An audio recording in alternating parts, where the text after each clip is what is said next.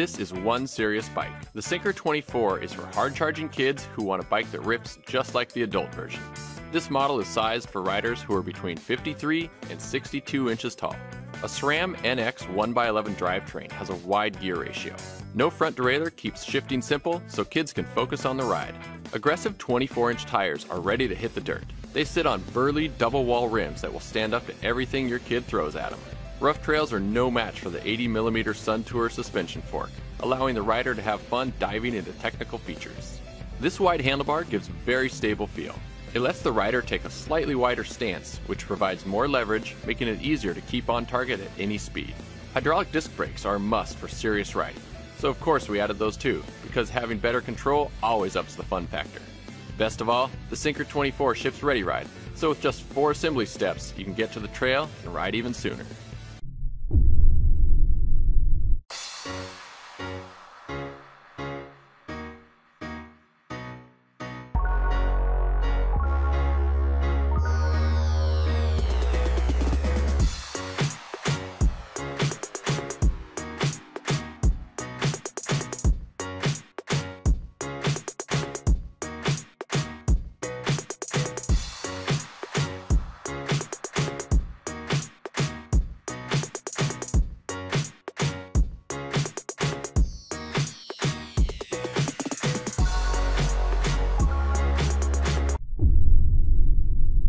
So the first thing I'm going to do is grab my handlebars here. This has the quick connect attachment feature on there. Looks like this here. It has kind of the bell housing over the stem. I've removed all of the shipping material, so the plastic and rubber caps are no longer in the head tube or on this part here. I'm going to insert it, making sure that my brake cable is forward. And just kind of give it a little bit of a wiggle there. And then I'm going to get this 6mm hex bolt started by hand. I like to start things by hand so I make sure I don't strip them out. If you can't get it at least slightly snugged up with your fingers, it's probably not on the right threads and you need to try again. At this point you'll notice that the handlebars are still loose, but they don't spin all the way around without taking the front wheel with it. So what we're going to do next is take a 6mm hex wrench. And this is included in the box. I'm using a aftermarket tool just for this demonstration purpose here. And we're going to tighten that up.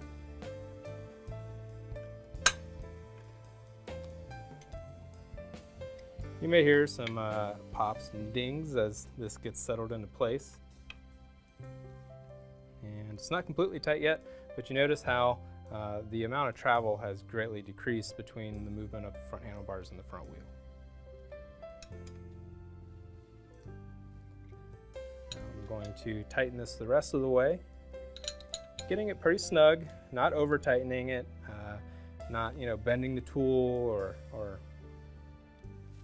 over torquing it. Now our front tire and our handlebar are aligned and your headset is connected and should not be loose in any form.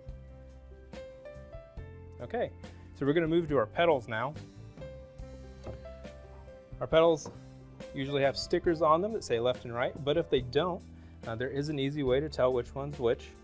The right pedal has a smooth surface finish on the bolt part of the pedal near the threads that go into the crank arms.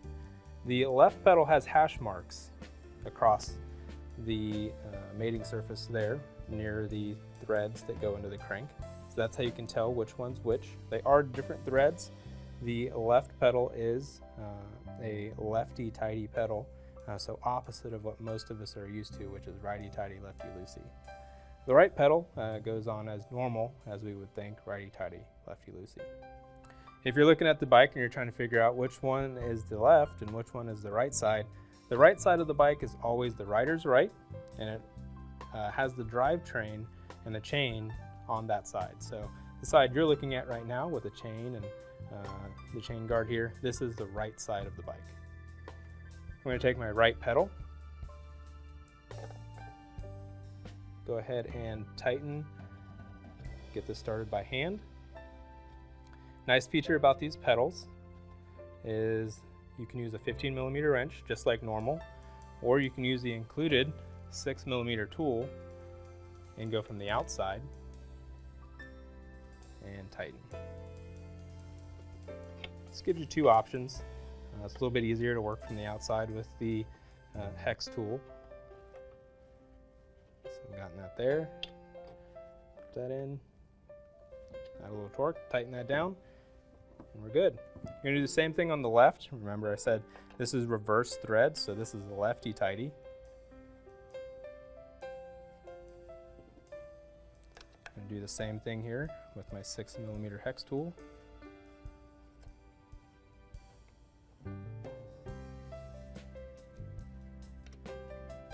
we go, and we're going to add a little torque to this as well. Okay. So that is installing our pedals. It's pretty straightforward. If you do run into issues with strip threads or anything like that, take your time, pull the pedal back off, clean up any of your work area, pull out any little shavings of metal, and try again. Like I said, starting by hand usually solves those problems to begin with, so don't just put a wrench on it right away.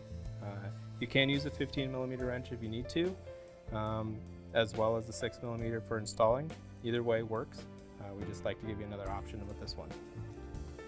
All right, so that is putting together the pedals and handlebar on your 20-inch Quick Connect bike. I hope this helps, and enjoy your bike. Hi, I'm Brian. And I'm Kyle. You may have seen us on ABC's show Shark Tank, where we demonstrated our Sure Stop brake system on our Guardian bikes. But there are a lot of other factors that go into making Guardian bikes the safest kids bikes on the block.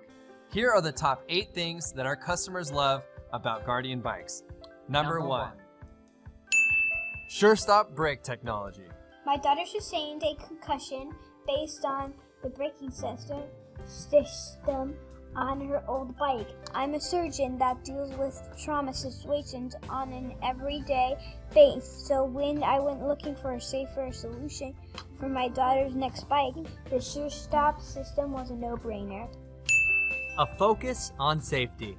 We know that he's safe on it. It's beautifully engineered, with safety as first objective. When my granddaughter's old enough, I'll be buying another Guardian bike, that's for sure. Easy assembly. I ordered online. I was a little leery about doing that, but it worked out perfectly. The bike arrived pre-assembled, and all I had to do was attach the handlebars and the pedals. It took about 5 minutes. No coaster brakes. I'm so glad that we avoided coaster brake.